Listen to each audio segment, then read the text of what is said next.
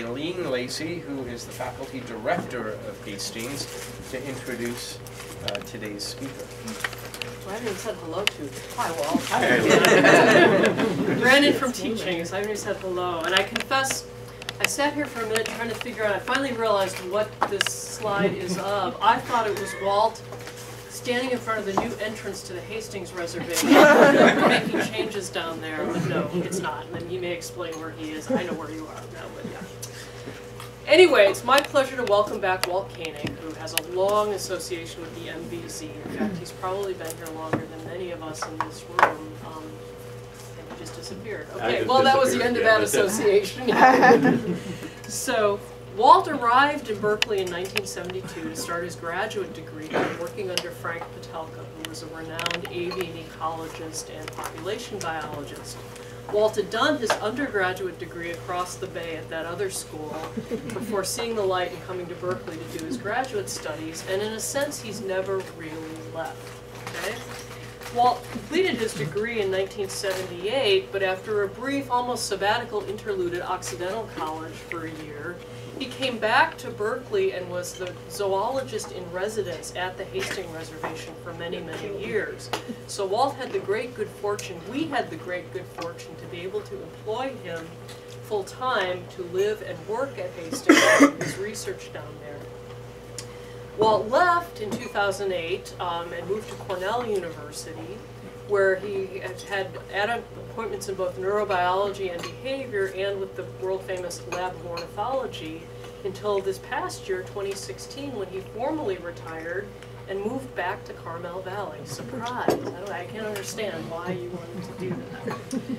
So that's Walt's official biography. More on the research side, it's hard to capture in words easily or succinctly how important Walt's work at Hastings has been. It's one of the longest continuous running annual mark recapture study programs of a vertebrate in anywhere, really.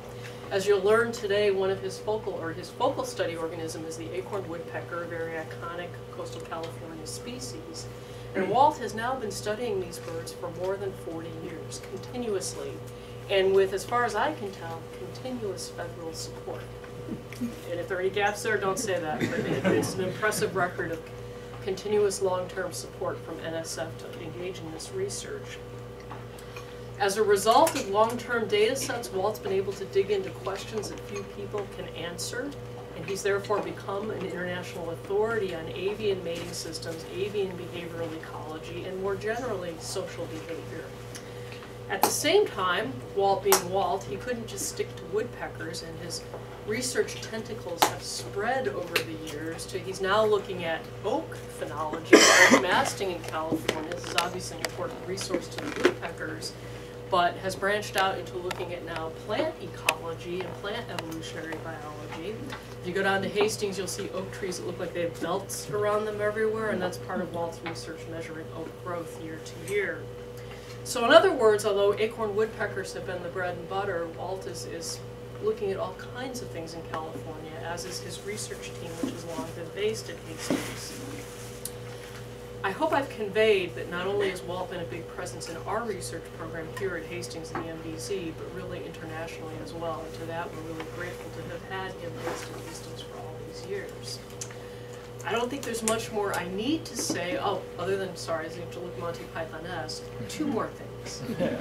One is, I suspect, knowing Walt, he's going to be making a run to Top Dog right after the talk. So if anyone wants to talk to him, that might be a chance to catch him.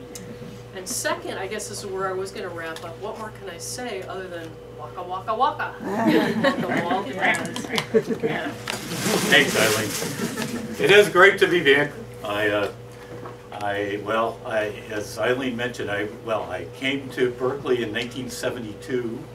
I did not actually have a major professor, and I can assure you that is not the way to start your graduate career. But that's a whole nother story. I did eventually get lucky and managed to fall into Frank Patelka's lab. And at the time, there was a guy down at Hastings, Michael McRoberts, who had started the studying acorn woodpeckers down there and was about to leave.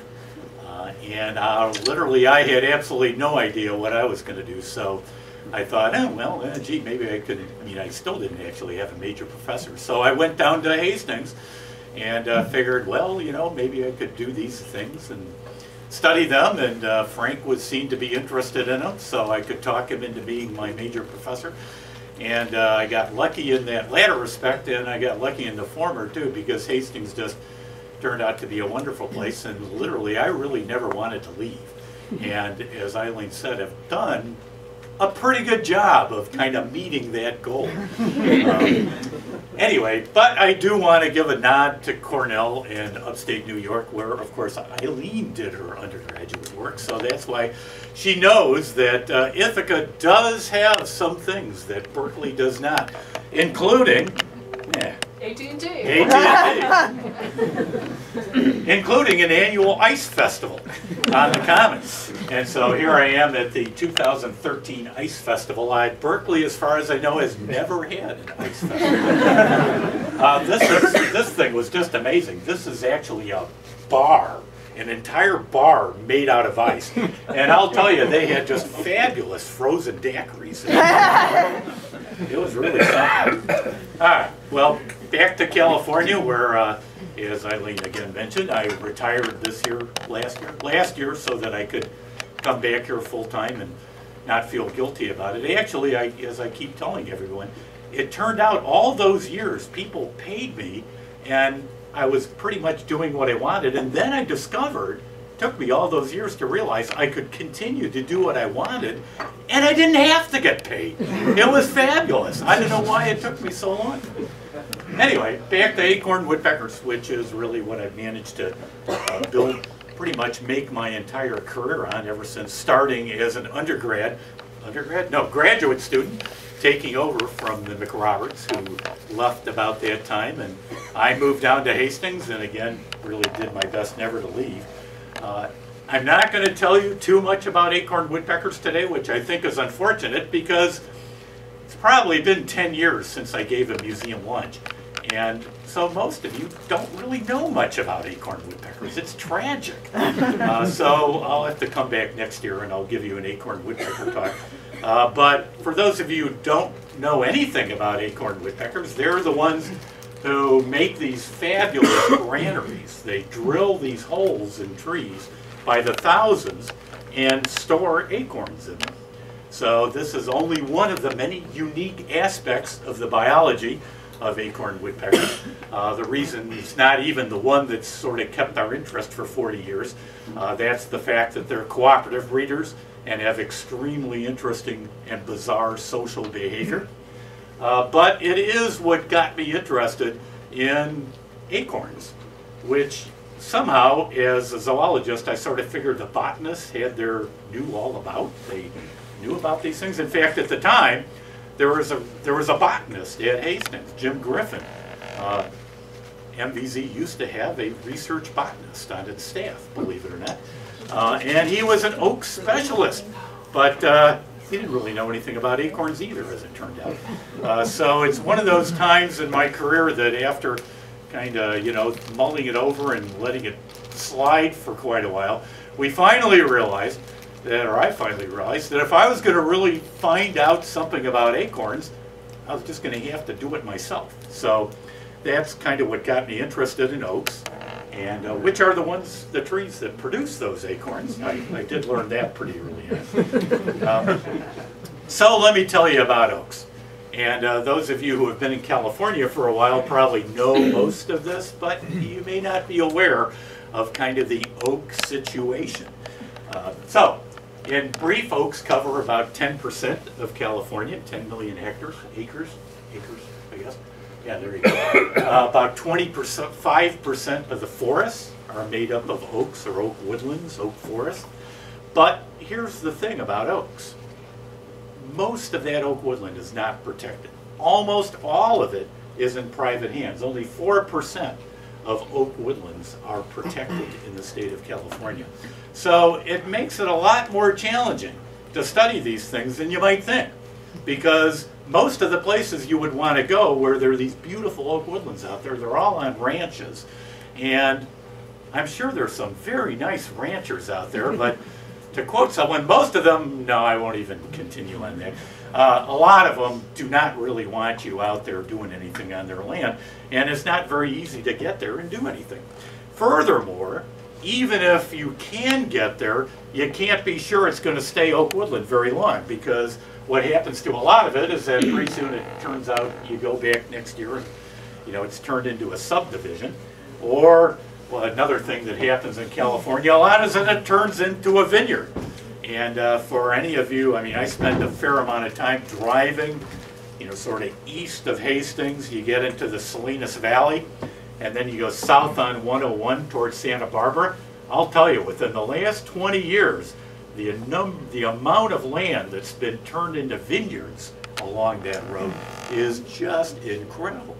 And that's been happening for some time in California, of course. I'm not even sure who. Boy, there we go with AT&T. Just turn off your Wi-Fi. Oh, yeah, there you go. Okay. I'll try to do that. Okay, anyway.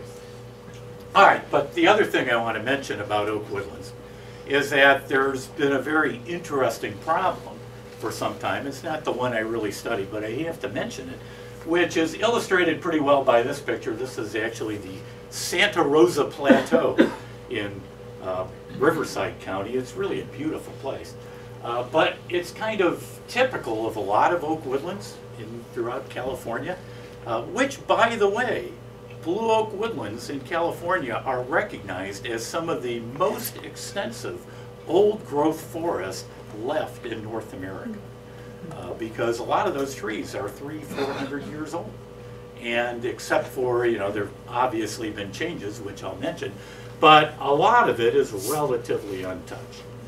Millions of acres of it. Okay, well, these are actually Engelmann oaks, they aren't blue oaks. But still, what's typical about this is the fact, and I won't make you guess, but you can sort of think about what's weird about this picture. What's weird, if you're from the east, is that there's no understory. And why is there no understory? Well, there's no understory. There are no baby oak trees. Okay? And so that realization, which was actually one of the things that Jim Griffin, the research botanist here in the museum, was one of the first to kind of point out, has led a lot of people to worry about the long-term prospects of oak woodlands in California and about what's fondly known as the regeneration problem. So I'm not going to talk at length about the regeneration problem, except I find it a really interesting one, because not only do we not know what is causing it, but we don't even really know if there is one or not. And I'll tell you why in just a minute. But some of the usual suspects, if there's a problem, is the fact that California really has changed a lot in the last 250 years. Not the least of which is that it used to be covered by things like this. These are native bunch grasses. Okay. Now those bunch grasses are still around, but they were perennials. Okay. You can actually, if you look carefully, you can sort of see the base here, which is still of these bunch grasses, which are still green. Okay. They don't die. What happened back when the Spanish came in the 18th century is that they brought their cattle, they dumped their Mediterranean weeds out here when they got here, and pretty soon the entire state was taken over by Mediterranean grasses, which are annuals. That's where the rolling golden hills of California come from. The Spanish, we have the Spanish to thank for that. But as a result, not only has this changed not the landscape so much, but it's changed the entire ecology of oak woodlands in California dramatically. But it also makes it a nice fire hazard, because all these grasses die every year, and it does dry out pretty much every summer, and you get these fires which can be fairly destructive. Okay, not only that, so it's not only changed things on that level, it's also changed the fauna. So there are things which are no longer around.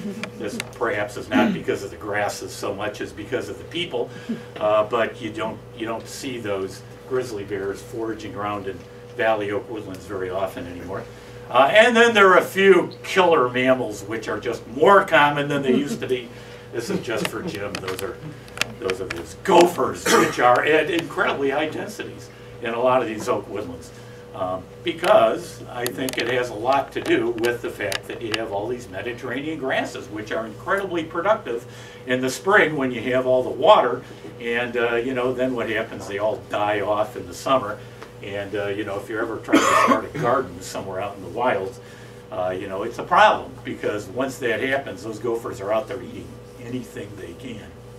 All right, but on top of that is really the fact, and this is something which everybody knows it, but I don't think it's appreciated as much as it probably should be, because it's so dry in California. Hope that doesn't come as a shock, despite the fact that it's been kind of wet this winter up here.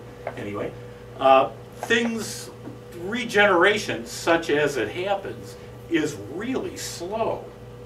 Okay, so, and this is really striking. We do have a site in Minnesota that we did for many years where we counted acorns.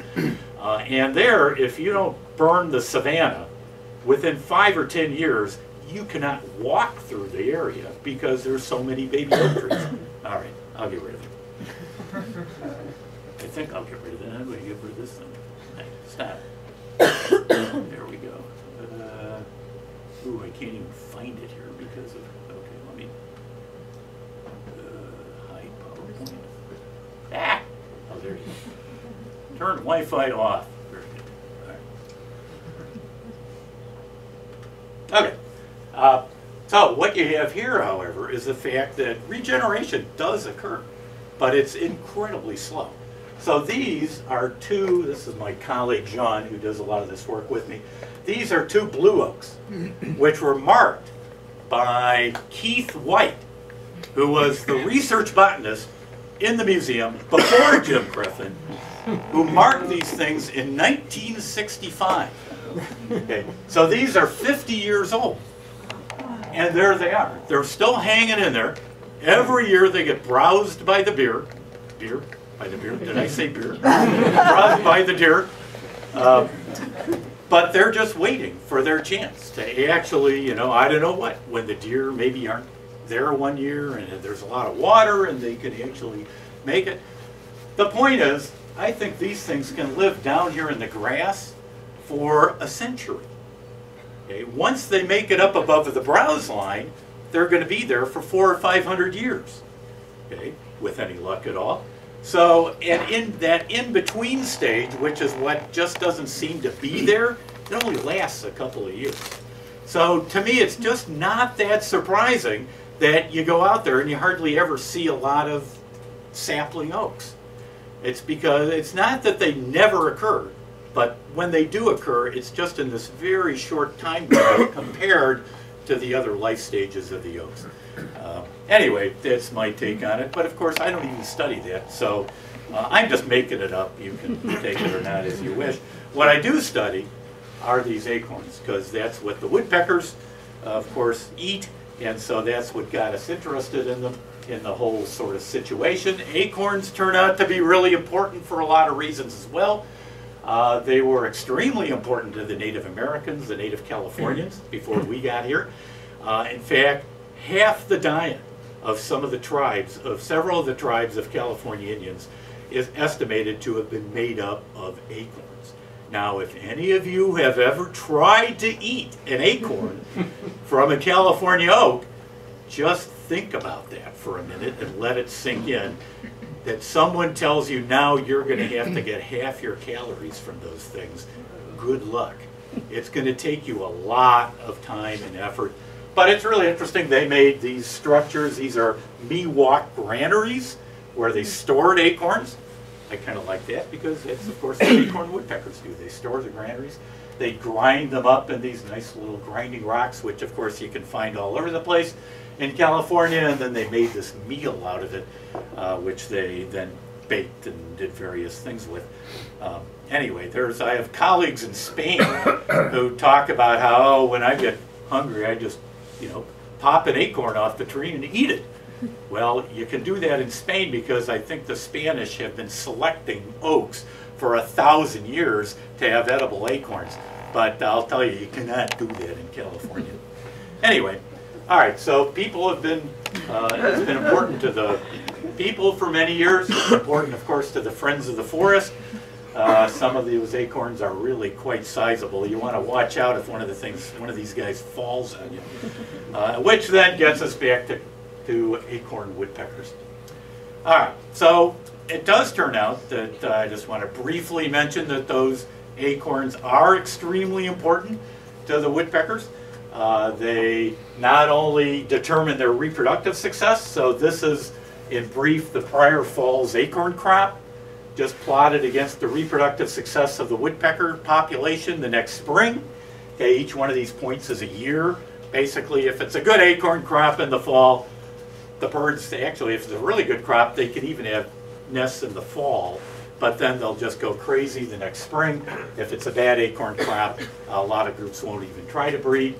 This is an interesting one. This is based on Christmas bird count data. And what it is, it's the density of acorn woodpeckers throughout the Pacific coast as a function of how many oak species, oak tree species, are within the Christmas bird count circle, basically within that area. And what it shows is that the distributional limit of acorn woodpeckers, turns out it's not set by the distributional limit of oaks. It's set by where there are at least 2 species of oaks out there, which is presumably because when you have only 1 species of oak, it's likely to fail every 3, 4, or 5 years, and the woodpeckers just can't make it in those areas. When you have more than 1 species, the probability of both of them failing at once, and you have an acorn crop failure, is much lower, and the birds can do pretty well. But this is why, as I always like to say, there are no acorn woodpeckers outside here whacking to you as you walk around going to your classes. Or there are not even any acorn woodpeckers over there in Oakland. You got to go over, because there's only 1 native oak species here, coast live oaks. You go over the hill and they become one of the most common species. I also want to mention work by another old MVZ grad, Rick Ostfeld, who's done fabulous work at the East. He's now at the Carey Institute. He studies mice. He's, I study birds. He studies mice. But what he discovered was that the acorn crop drove pretty much the entire community back there. So if you have a good acorn crop, you have lots of mice. You have, you have the deer do really well. He was, some of his colleagues have looked at the effects on ground nesting birds. What he got really interested in is the fact that when you have lots of acorns and lots of deer and mice, you get lots of ticks, and you get lots of Lyme disease, which is, of course, a big deal back there. So it's something which these kinds of things, I've kind of looked for some of these. I've found a little bit here on the west, but nothing quite as dramatic as he's managed to find back there. Anyway, what this has gotten us into is counting acorns. What we like to fondly call, modestly refer to as the California Acorn Survey. And what we do, this is all based on visual surveys. I did spend a lot of time putting traps out there in the early years, finally gave up for reasons I will not go into. But it's taken on a life of its own. Originally we did it because of the woodpeckers. Now I do it because, I don't know, I just can't imagine life without counting acorns. So there you go. There are lots of ways. There's all sorts of variation, interesting problems with the acorn crop. I'm not going to talk about all of them. I'll just try to get to 2. The first of which is sort of the basic annual variation of the acorn crop. Basically what I'm talking about when I'm discussing masting behavior. Okay, so this gets us to Hastings, which is where all this has been centered over the years. It's a lovely spot, if I do say so myself, and is one of quite a few other UC natural reserve systems. I know there are others even closer to campus than Hastings, but forget it. None of them hold a candle to Hastings Reservation, which is a beautiful spot, and if I never leave there again, it'll be too soon. I also want to give a little call out to Vince, who's back there in the back. He's the director of Hastings, and if you're interested, he's a wonderful guy, incredibly helpful for anything you need, or any problems you have. So if you are interested in going down, by all means talk to him. Okay, so to get to Hastings, you go south. Here's Monterey Bay, the Monterey Peninsula. Here's Carmel Bay, and you go up Carmel Valley, 26 miles, and you get to really some of the most beautiful oak woodland anywhere. And that's, of course, I'm cheating here. This is actually looking over on the next ranch, but forget that. It's a beautiful area. And the species, one of the species I'm probably going to be focusing on is the valley oak. Valley oaks are found, a couple of species of California oaks which basically ring the Central Valley. So they have quite a wide geographic distribution, but they are endemic to California. And they produce these nice big acorns which are kind of fun to play with. All right, so they do vary a lot in the acorn crop that they produce from year to year. So this is masting behavior. Masting is more, however, than variable acorn production. It's the fact that these trees are doing it synchronously, okay, within a population. So that's what really makes it interesting. One tree producing a lot of acorns some years and not very many acorns other years, okay. But within the population, basically all the trees are doing that. In a good year, almost every tree is loaded with acorns. In a bad year, you have a hard time finding an acorn out there, okay, on any of these trees of that species. Okay, so why? What's going on? Well, there are lots of different levels that you can look at this at, and I'm pretty interested in all of them. But the one I'm going to focus on right now is one of the proximate mechanism driving annual variation in the acorn crop. So what's sort of driving masting? Not at the evolutionary level, so we aren't talking about predator satiation or something here. We're talking about what is it that's going on that is producing this variability. And one of the really interesting questions is whether it's just some cue that the trees are, sort of somehow picking out of the air, or is there some functional relationship between whatever that mechanism is and masting? And I'll explain this a little bit more here. So what we've known for a long time, and this doesn't apply to all the species, but it does apply to valley oaks, which is, again, what I'm going to focus on for the time being, is that there are two correlates with the annual acorn production. Okay, two main correlates, one of which is what they did the year before. Okay, so if it's a good acorn crop last year, it's probably not going to be a good acorn crop this year. And if it's a bad acorn crop last year, then you're much more likely to produce a lot of acorns this year. Okay, that's one. I'll come back to it in a second. The other one is mean maximum April temperature. Okay, so how warm it is in the spring correlates pretty well with the acorn crop. Again, each one of these points is a year, so we've been doing this for a while. If it's warm in the spring, they do quite well in the fall. These are a one-year species, so they're flowering in the spring, producing acorns in the fall.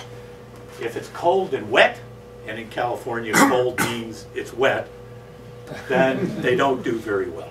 All right, so what does this tell us? Well, the fact that you have this negative autocorrelation in terms of what they're doing from one year to the next immediately suggests there's something about availability of resources. Okay, if they put a lot of their resources into making acorns this year, then I guess they don't have as much to put into making acorns the next year. Okay, it's turned out to be very difficult to really test that, but there's a lot of reasons to believe that there's some truth to that. I'm not really going to focus on that. What I want to focus on is this other one, because the fact that you have this relationship with what's going on in the spring says, at least implies, that there's something about pollen availability or fertilization or something that then affects the acorn crop in the fall. Now, what's really interesting about this to me, briefly, is that there are a lot of species of trees out there, and there are a lot of people who have looked at seed production and conifers and various other species over the years. Almost everybody finds some correlation with weather.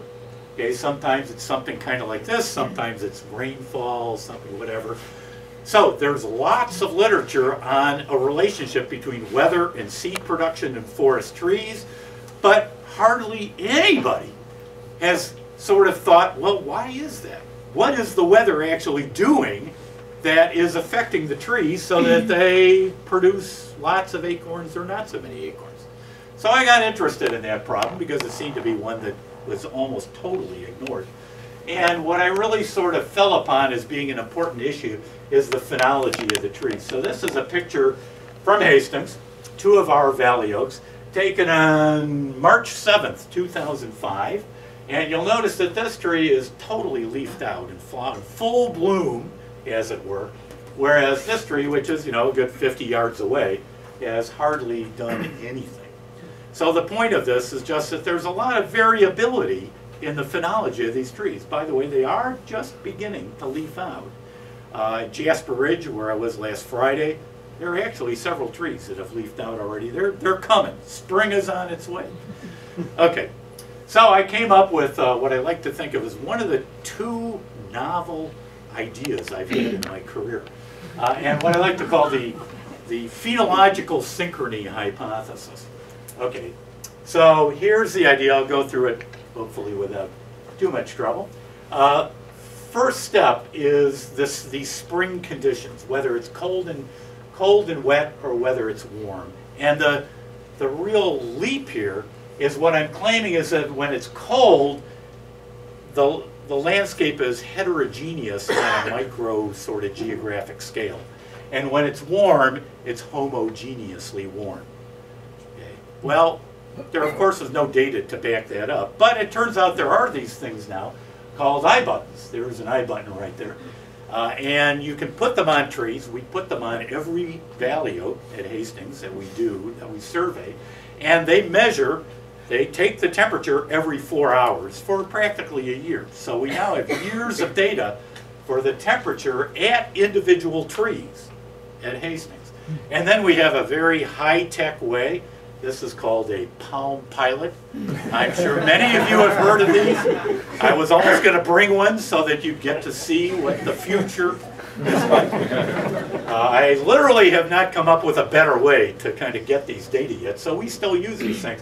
Fortunately, you can get them off eBay real cheaply. Okay, anyway, so you go by once a year and you download the data, and you can find out, you can actually measure what the temperature at that tree was whatever time period you want. And it turns out that if you look at the mean maximum spring temperature overall, so this is based on the Hastings weather station, and you correlate it with the variability, the coefficient of variation, okay, among all those eye buttons on the valley oaks that we're surveying, that you get a real nice negative correlation. When it's warm, they're quite homogeneously warm.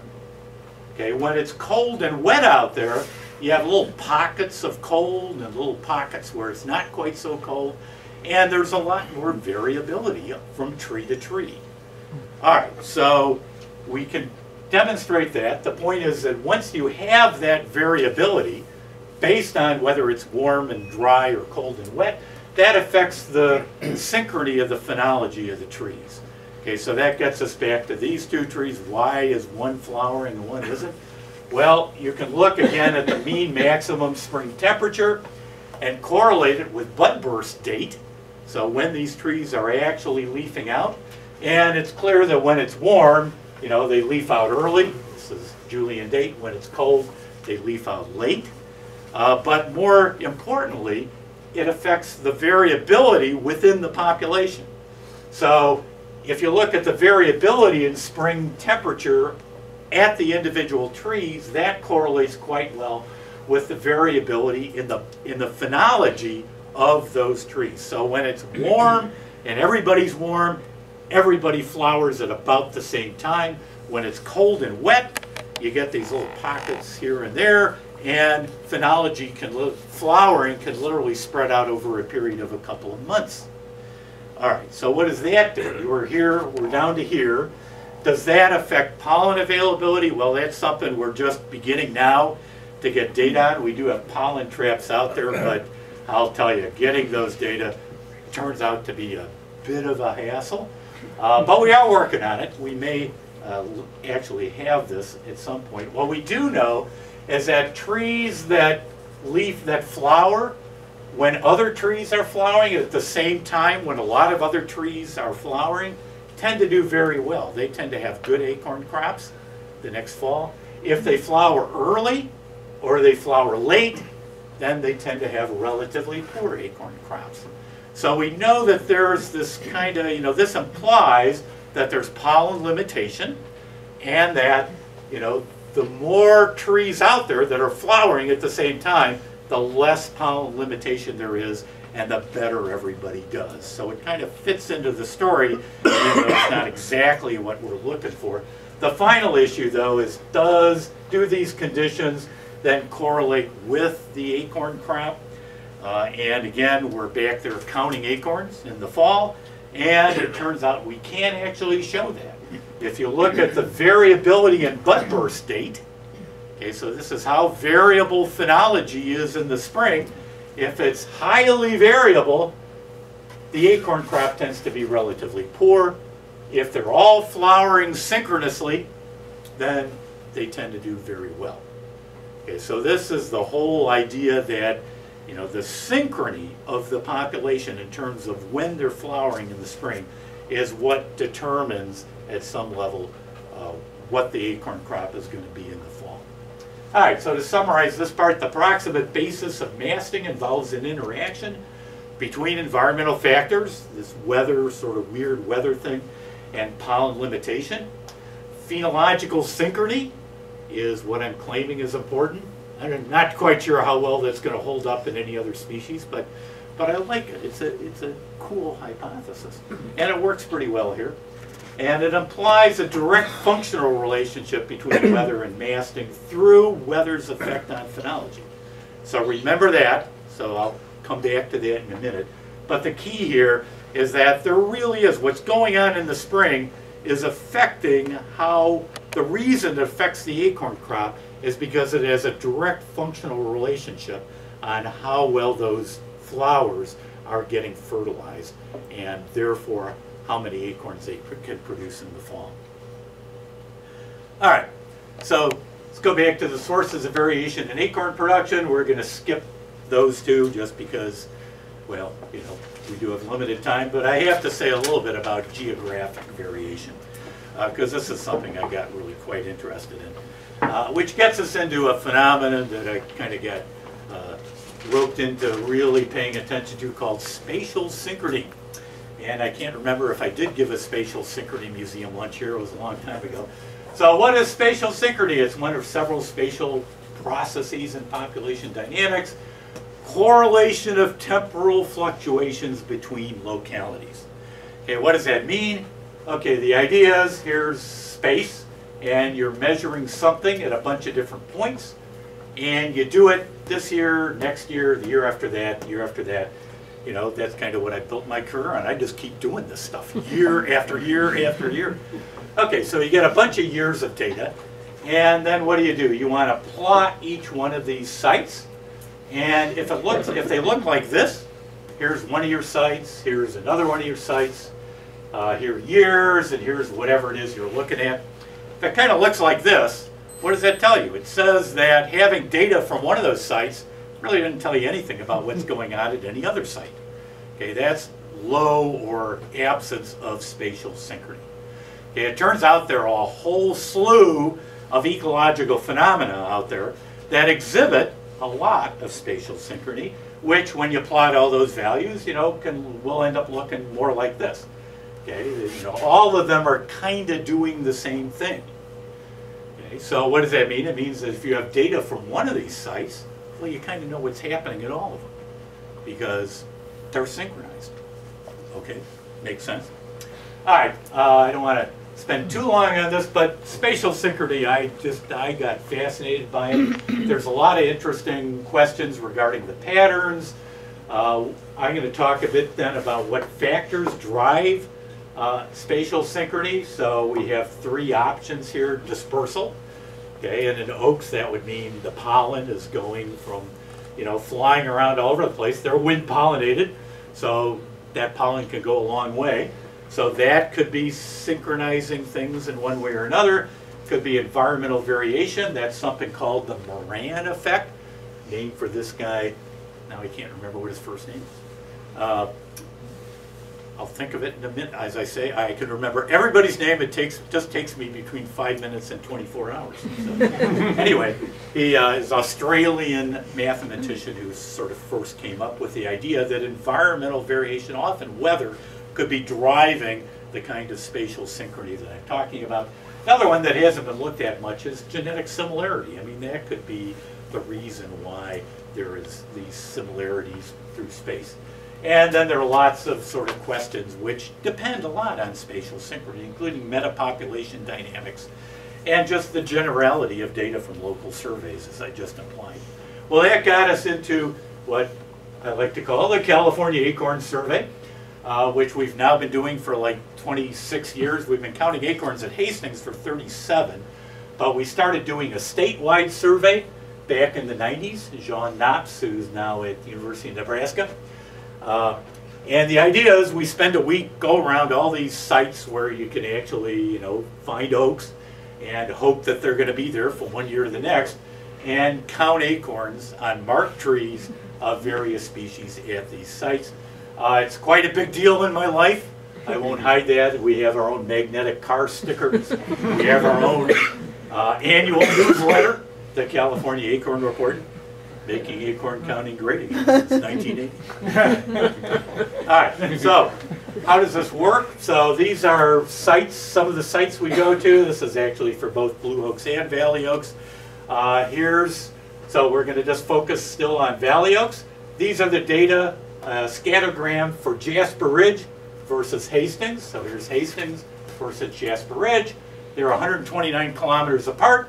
You'll notice they're pretty darn well correlated. 0.81. Okay, here are two sites that are further apart. Tower House up in Shasta County and Libre Mountain down in Los Angeles County. They're still significantly correlated, but they're 745 kilometers apart. So what do? You do this for every pair of sites that you have data. Okay, so here's Jasper Ridge and Hastings. Here's Tower House and Libre Mountain. You plot them, you plot the correlation, the R value, versus distance. Okay? And you do that for all pairwise values, and there you go. That's what it looks like for valley oaks. And what you see is that throughout the entire range of valley oaks, if you know what the acorn crop is at one of those sites, these are all mean values for the sites, you pretty much know what it's going to be at all the other sites. It drops off with distance. That is pretty much what you expect for a lot of reasons. But even sites that are 750 kilometers apart are correlated with one another in terms of their acorn production. So what's driving that? I mean, think about that. For valley oaks or blue oaks in particular, you're talking about tens of millions. A problem. No, I don't want more information. I only have 5 minutes left. I gotta go. All right. Okay, let's move down here.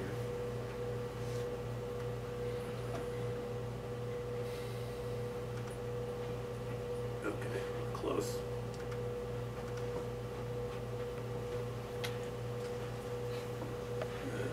There we go, there's that. Okay. Throughout the entire range, you have tens of millions of trees, and they're all more or less doing the same thing in a particular year. They're all either putting a lot of effort into acorn, a lot of resources into acorn production, or not. And the real question then is, how can they be doing that? What is driving that? Okay, so very quickly, I'm going to actually complicate it a little more by saying that you can also do this kind of analysis from tree to tree, which we can do at Hastings. We have like 85 bark valley oaks we've now counted acorns on for 36 years. And so here, this is what it kind of looks like if each one of these points is a pairwise correlation for two trees, and there are thousands of them, so I just plotted some of them, but here's the regression between those. And then here's the plot I just showed you of the statewide data. The point is that you get a lot of spatial synchrony and it declines with distance. This is over an area of 3.5 kilometers within Hastings. This is over a distance of 750 kilometers across the state of California. And so what factors are driving the spatial synchrony? You have space, which is basically saying it's dispersal. You have weather or environmental factors, which are Moran effects. These environmental factors are phenology, which is also a Moran effect, given that it's being driven by weather, changes in weather, as I already talked about, and genetic similarity. Turns out there's a really neat way to do this. You can basically do regressions, but you do them on matrices. So these matrices are the pairwise correlations. Okay, and now there's an R library. You can just kind of pretend like it's a regression, and it'll tell you how important these different variables are. And interestingly enough, it turns out that for locally, dispersal, just as in proximity, doesn't tell you anything. What really is important is the environment, water availability, as it turns out, and phenology, which again is being driven by temperature. Genetics isn't important at all. On a statewide scale, proximity does make a difference, but in fact, it's all you can show that it's being driven again by weather, because if you put those things together, weather is still significant, but proximity or elevation are not. Okay, so the point is spatial synchrony is high, both locally and regionally. I think one of the interesting things about this analysis is the drivers may differ depending on the spatial scale you're looking at, but in Valley Oaks, it all sort of comes down to, and for me, I'm kind of a Moran effect fan, it all comes down to environmental factors, either annual rainfall or water availability, or the effects on phenology, and Moran effects end up being really critical. All right, so I'm going to end there. I do want to have this beautiful picture of oak woodlands. Really, if it's going to be a great spring, and if any of you do not have a lot of experience out there enjoying them, this should be a great year for it, and I encourage you to do it. They're fabulous. So, great. Thanks a lot. Jim's waiting for this question. Yeah. It's just, Jim. no. It's You know, my pleasure to recognize The gopher expert. one of the Eating all few your people acorns. who is here longer than I've been. Bill and I. Yeah. So getting back to that issue about growth of the seedlings and how, so what is known about the age structure of the stands of single species oaks? I mean, do you get spurts of growth, or are they, are the ages of a single cluster of oaks? There are probably people here who know more about this than I do, but as far as I know, there is almost nothing known. And there are a couple reasons for that.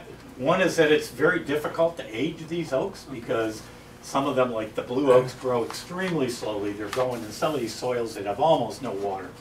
And it's really hard to core them.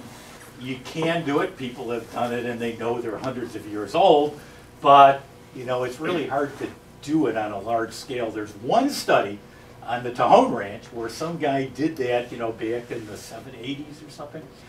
And he concluded that they had all, it was some clear cut they'd done. He concluded that they had all grown up in like the 1880s or something. But I don't know. I mean, I'm just sort of guessing maybe. But my hypothesis is that they got clear cut back in the 1880s, and those were just all sprouts that were coming out back then. Because blue oaks do that. I mean, we have a good site like that at Hastings where it pretty much got clear cut, and you sort of have this nice homogeneous stand of blue oaks. So literally, we don't know whether you get these just spurts every 20, 30, 40, 50 years when they all come out and are manage to make it above that browse line or not. Paul. I really like your phenological synchrony hypothesis. You're sweet. Hey, my question is, I was thinking of other ways that you could maybe test it more generally. And it occurs to me that what else will influence success would be when the oaks are flowering, what time of the year, so if it's early or late in the season, and then also the length of days that the oaks are have their flowers out. And so you might look at other species of oaks, see what's the variation of when the flowering comes out and how many days they're flowering, because the ones that have the smaller windows are going to have more asynchrony and probably stronger patterns of masting. Ah, yeah. Well, that's a good idea. It's not, as a zoologist, I like to point out proudly that it was years before, and just imagine how shocked I was when someone pointed out that those oaks actually have real flowers. Who knew? But seriously, those female flowers are not easy to study because they're real small, and you kind of got to know what you're looking for, and you know, it takes a lot of effort to kind of get any data on them at all. The catkins, we actually do have a fair amount of data on, but you know, that's where my actual thought is that, you know, we're doing all this stuff with pollen traps and stuff, you know, and my postdoc at the moment is actually coming up with some useful data from that, hopefully. But I actually think that the day when we're going to be able to do a lot with that is sort of 5 to 10 years from now, when you're going to be able to get you know, hang something up in individual trees, get some indication of what pollen is coming into that tree, and then do quantitative PCR on that stuff, because now you can't even tell what species of oak the pollen is that you're looking at. And you know, once we get sort of better data on that, I think we'll get much better handle on that side of it. To actually get better data on the flowers, that is a good idea, would be great. It's not, you know, it takes a lot of effort to do that. And hopefully there are people out there who are, you know, willing to do it. Other Did that questions? answer your question? Hopefully that answered your question. It's tough. They all. Yeah. Just a comment on another case at George Reserve in Michigan, where the oaks have failures, and people have looked for periodicities, you know, and that sort of thing. When it basically turns out is, if you have a freeze during the flowering period, you don't have any acorns. It's a fairly simple sort of system that the oaks try to produce acorns every year. Yeah. But in the years where you get a late spring freeze, it kills the flowers, and of course that. Yeah. No, that's one of the environmental factors which people have known about for a long time. We've even seen it at Hastings occasionally. You get a hard freeze at, you know, just the wrong time of year, and you're right, it kills all the new growth, and there's nothing to produce an acorn the next fall. That certainly happens, but it doesn't explain it all. It does explain, you know, yeah, occasionally there's some Well, it's really big rare in California you get enough hard enough freeze to probably yeah, kill well, the flowers. you can get that. And Well, there are other I things know. which affect it, but it does happen. I get frost on my decks. So. But yeah, we've thought about that a lot, and what we put that in the category of what we call veto effects. So what seems to be driving a lot of it are factors which, you know, aren't as good as they could be, and that's one which is kind of an extreme of that. So yeah, that certainly happens. There was down front, Jim. Why don't you bring I it have up? a kind of a vaguely half-baked question. So you mentioned early on that one of the patterns that you've seen is that if they produce a lot of acorns in one year, then they tend to produce fewer acorns in the following year, suggesting that they were resource limited. And I was just wondering if it's possible to measure what the energetic cost is of producing acorns in these oaks. Well, if you've been doing that sort of work? Yeah, you can. I mean, you know, you can take acorns and you can figure out what's in them and how much energy is in them, and you can kind of estimate the acorn crop. And yeah, my colleague John, who's a real plant ecologist as opposed to me, he always points out that, yeah, you know, even in a good year, those trees are probably, you know, it's just not that much energy. It's not, you know, it's not like 50% of the tree's productivity is going into those acorns. It's like, you know, 5% or something like that. It's not very high. So that's one of the reasons. And then the real problem with sort of the resource limitation sort of issue, which is a big hypothesis. There's a lot of models, several models, which are sort of based on it, which make a lot of sense, and people are all keen on it. But it's been very difficult to test it because they're friggin' trees, and nobody knows where they're, you know, they're modular, and maybe they're storing all this stuff in the roots. I mean, who the heck knows where this stuff is going when they're producing all this. And so it's been very difficult. Some people have sort of come up with some effects. A lot of people have like looked at carbon. You know, they like find no relationship between the carbon stores and what those trees are producing. So it's really still this big open issue as to what's going on in terms of resource limitation.